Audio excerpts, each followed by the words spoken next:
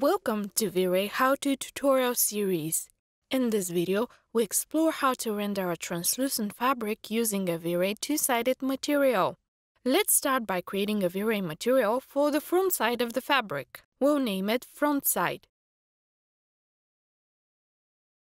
Select the geometry in the viewport and assign the material. This way, it will be easier for you to configure it properly. Start an IPR to see the changes updated immediately. Then, add a bitmap texture and load a cloth image. Give it a proper name. We can call it Diffuse Front Side. Link the bitmap texture to the Diffuse map slot of the VRay material. The texture is too big, so let's make the pattern denser by setting the tiling to 8. It's much better now. Let's move to configuring the VRay material.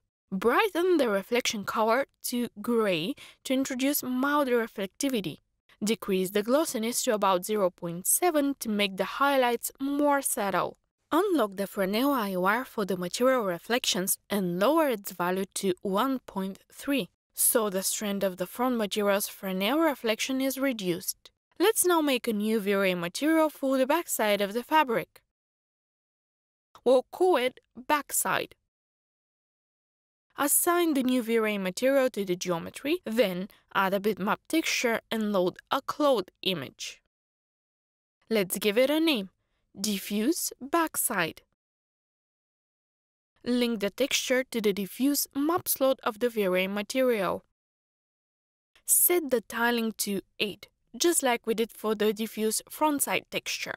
It's time to create the VRay two-sided material. Name the two-sided material, for example, fabric. While the geometry is still selected, assign the fabric material. The cloth disappeared and only what was underneath it remained visible because the two-sided material has no front and back materials yet. Link the front side to the front material slot of the VRay two-sided material. At the moment, the front side is applied on both sides of the two-sided material. Enable the checkbox of the back material in the parameters rollout and link the back side to the respective material slot. Now, the backside material is visible as well. So let's change the translucency to see how it affects the shader. Set the translucency to black.